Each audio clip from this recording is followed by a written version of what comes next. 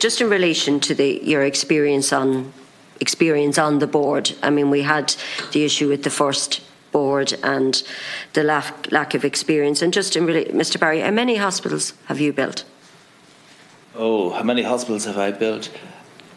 I have built no hospitals on a sort of a greenfield basis. I have worked on hospitals, but I've never built. No, there's a reason I'm asking this, Chair. If you go to the PwC report, page 70, right, and on controllable risks, down the bottom it says, page 70, contract management. The contractors, that's BAM, understand the contractual relationship better than the National Paediatric Hospital Board, allowing them to exploit opportunities to increase prices. So isn't that more or less saying they can make buck eaches out of you? Out of the entire board? Are they making fools out of you? Well, I mean, it's there, and that's in one of the controllable risks. Am I allowed to respond? Well, to you that? are, yeah, but yeah. Thank you.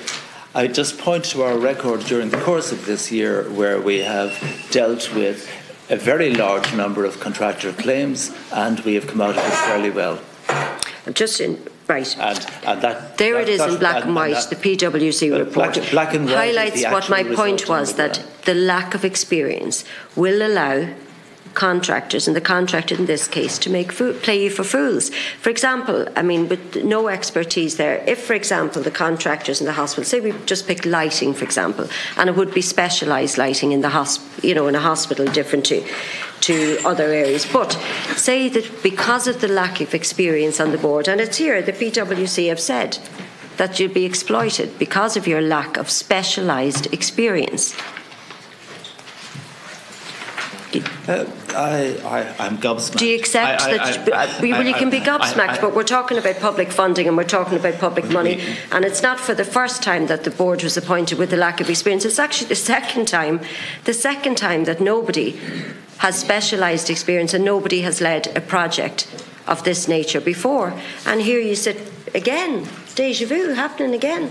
The board with no experience, and there it is included in the report. Final response from Mr. Barry, and then we'll go to Mr. Cunningham. I would say that I am fairly experienced in the management of very large, complex projects, including projects very similar in nature to the ones we're dealing with in the hospital.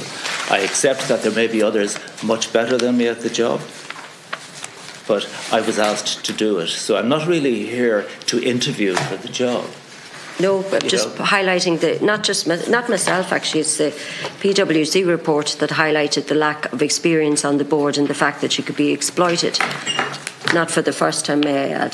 This is the second board that, and hence the overrun and why we're here in the first instance. No, but do you have any idea of what the final cost will be? Indeed. The final cost will be the guaranteed max plus whatever residual risks. Whatever you're having on top of that, yeah. I think with that response, it's fair to say the 1.7 billion is aspirational rather than a reality.